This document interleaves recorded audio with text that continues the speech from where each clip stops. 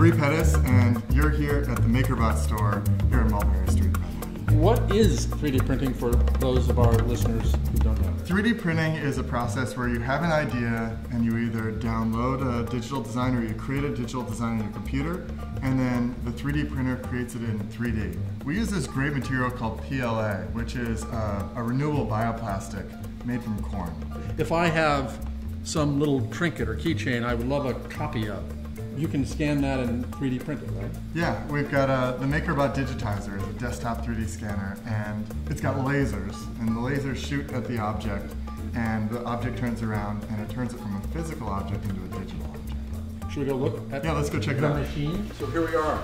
This is the MakerBot Replicator 2. It's currently making this bracelet, and it's doing that by pulling material in from, it's like spaghetti comes into it. It sort of melts that plastic spaghetti? Yeah, like a hot glue gun. And it draws with that plastic, and draws a layer, and then it lifts up a little bit and draws another layer.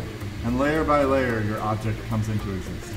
And we downloaded this from our website, thingiverse.com, put it on the SD card, and it's off to the races. Thanks, Bree. Cool. Great to have you here.